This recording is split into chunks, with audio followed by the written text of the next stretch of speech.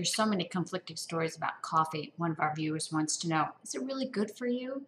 So I have great news. There's a recent study that looked at a huge number of people and studied them for over 13 years and determined that those individuals who drank coffee as much as 6 cups a day lived longer.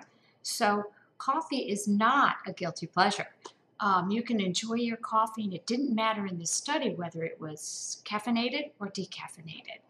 Coffee is a great source of antioxidants, and I've seen other studies that have suggested that's one of the best sources or the leading source of antioxidants in our diet comes from coffee because we drink so much of it.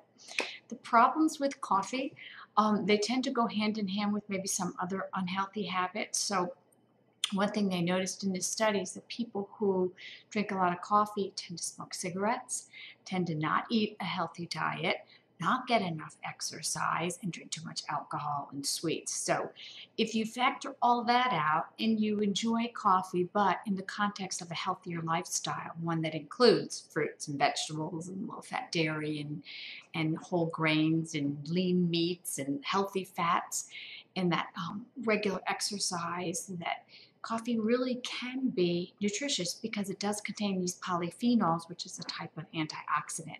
So by all means, enjoy your coffee and don't worry about it, but keep an eye on what you put in that coffee, because the cream and the sugar or the fancy toppings, those calories really can add up. So if you can enjoy your coffee black, even better.